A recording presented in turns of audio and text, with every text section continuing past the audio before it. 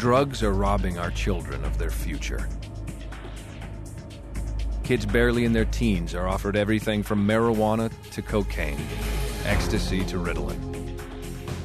1 in 3 meet those dealers right in the hallways and campuses of their schools. Billions are spent on programs trying to reach kids, with little or no impact on teen experimentation. And by the time they graduate, more than half will have used illicit drugs. All while drug-related crime and violence among young people continues to rise, threatening their lives and the safety of their community. But helping young people lead lives without drugs is the foundation for a drug-free world. Sponsoring the largest non-governmental anti-drug campaign on Earth.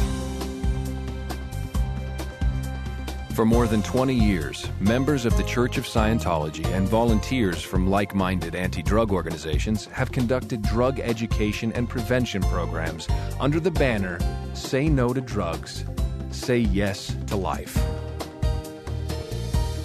Because a child's first encounter with drugs can happen at any age, the answer is to get to them before the dealers do. And that's what the Foundation's Drug-Free Marshal program is all about.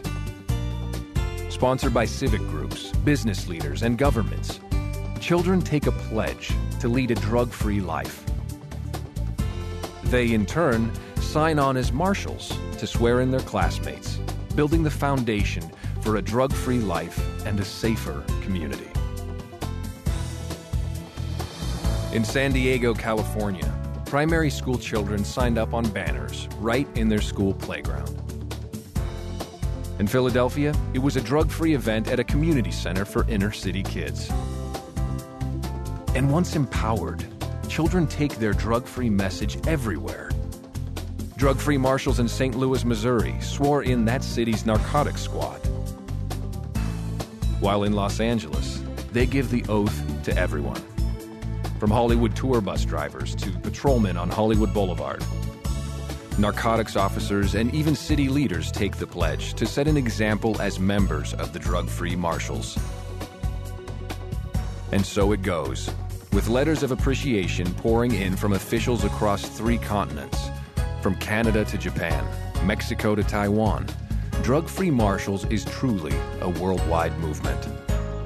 In all, more than 3 million drug-free marshals have taken the pledge in the name of a new drug-free generation.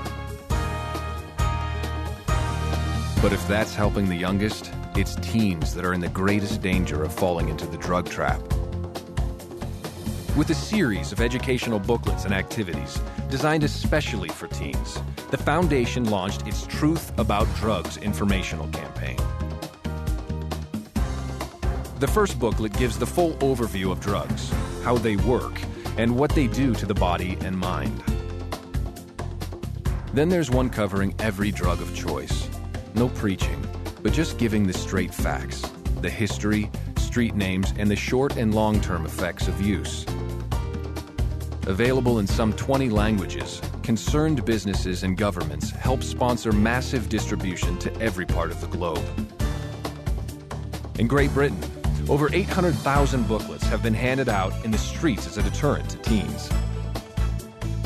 In Greece, the Foundation team pass out booklets in the center of Athens to reach both residents and tourists.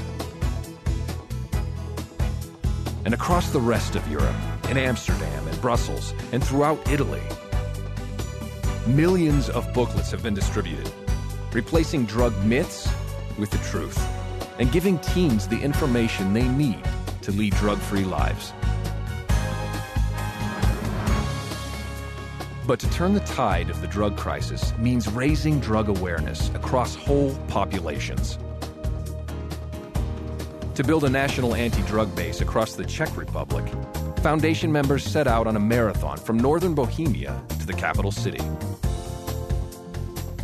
At every stop along their 2,000-mile route, they delivered anti-drug seminars in schools and community centers to kids of all ages.